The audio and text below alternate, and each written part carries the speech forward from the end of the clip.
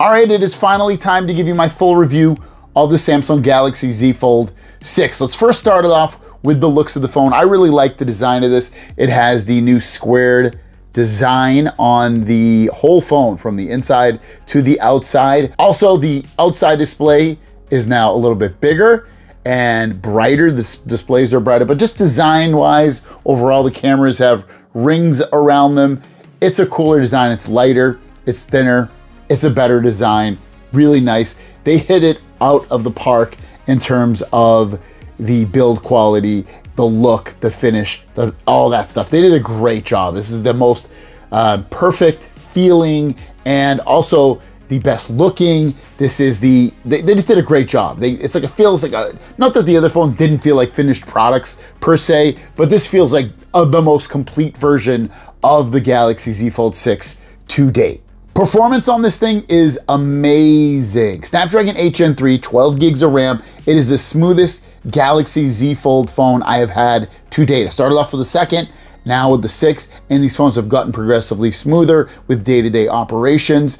And you would kind of expect that, especially as these processors get more powerful, and this one does amazing. And they did a great job with the software performance as well in terms of like just day-to-day operation. It doesn't really have any jagged edges. It does a little bit, and I think, and supposedly it's gonna be even more improved once One UI 7 launches with this phone. But you know, gaming is really good on this, and I did a video on that showing off this with Fortnite and also Fall Guys, and it just does a great job at gaming. You can game on the highest settings, epic settings on it. It isn't perfect at it. At 60 frames, 30 frames, it's fine, but 60, it's a little bit eh. 60 frames at high settings is really good, but otherwise, you're gonna get great gaming capabilities with this, great day-to-day performance on this phone. Everything's great about that. Like it goes from these phones feeling almost there, and this phone totally feels there. It's the most perfect edition. Now the displays, they've changed the color temperatures of these phones versus what they had in previous generations. I think I like the colors better on like the Galaxy Z Fold 5. They are more vibrant in terms of, and more rich in color. They went for more of a natural look on these ones this year. I'm so used to it now that when I look at it, I'm like, oh, it doesn't look right. But when I compare them side by side, I do notice a difference between the two displays. The brightness has been improved on these as well. I tested them outdoors. I didn't notice a huge difference, honestly, but there is a slight difference overall. And then the quality of the display in general is still good on here. It's good. You know, it's definitely not my favorite looking display. Again, when I compare it to the Z Fold 5, I feel like I like the colors better than that. But still, it's still a really good display. Speakers on this phone are awesome. They've been improved so much, especially compared to the Galaxy Z Fold 5. I think it was like the Z Fold 2, and I was like, man, these speakers are great. And then the Fold 3 came out, and I was like, you know what? The speakers aren't as good. But yeah, the speakers are awesome on the Fold 6. They're really deep and full. They've got good bass, good volume. Definitely the best folding speakers I've heard on any phone that I've compared them to as well. Definitely the most full sounding. You're gonna love the speakers on this phone. The cameras on here, they're basically the same as they've been for the last couple of years from the 4, the 5, and the 6, but they are improved. And obviously it's done with a lot of software and probably a lot of love and tender love and caring built into that, but it's definitely better. I'm taking better photos in terms of the quality of the photo.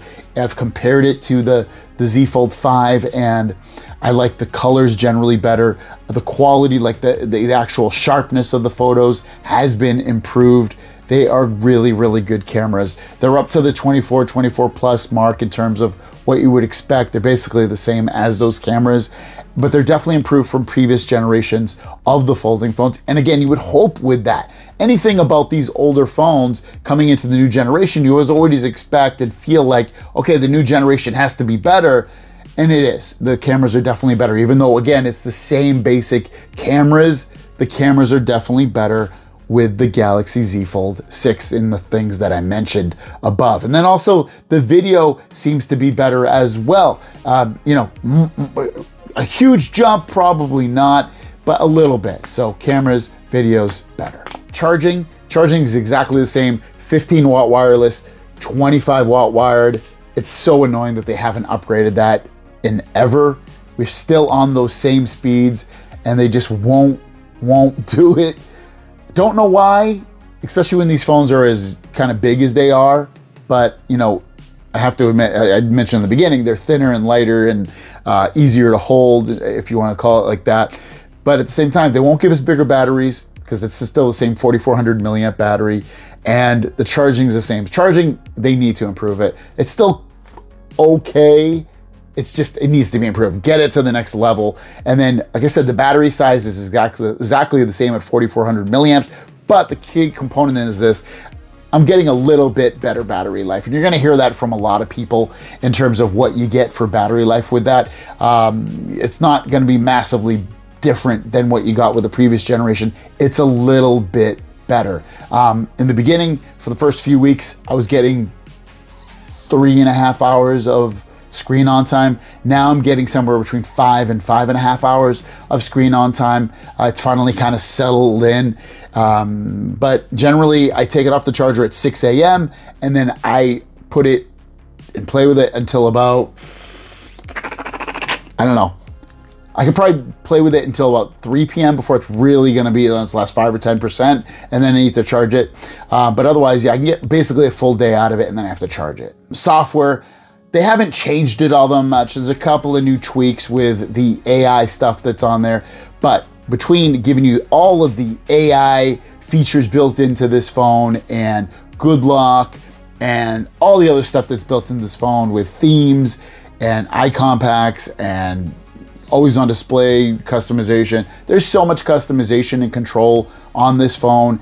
It makes it probably the best software experience you can get on a folding phone, really on a phone in general. And it's one of the high selling points about Samsung Galaxy phones, and they continue with that quality and efficiency and overall just great pack of software that you get with this phone. It's seriously awesome.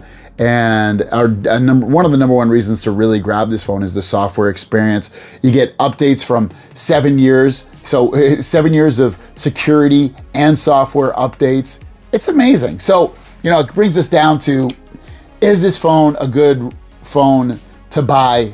Definitely. Definitely the most complete folding phone that you can get right now that I've tried for 2024. Between the software experience, between the quality of the phone, the cameras, the speakers, the performance, everything about this phone is really, really good. At the same time, it's not perfect, but it's the most perfect Samsung Galaxy phone to date with build quality, software, performance, battery, like all those things. It's just a better overall phone. Is it worth it to upgrade from the Fold 5 to the Fold 6? If you have the money, your phone's not working, or you love to upgrade, yeah, do it. If you're completely happy with the Fold 5, maybe not. But it's a really, really great phone. If you're in the market to getting a folding phone, this is the one to get. This is the one that is the most complete folding phone, again, that I've tried just yet in 2024. It could change, could add more onto that list. The Fold from Pixel isn't out yet, the newest one, nor is OnePlus Open. They're not gonna come out with one this year until next year. So it's a great phone. Check it out. I think you'll be really, really happy with it. Thanks for watching. Have a great day. We'll see you down the road. Peace.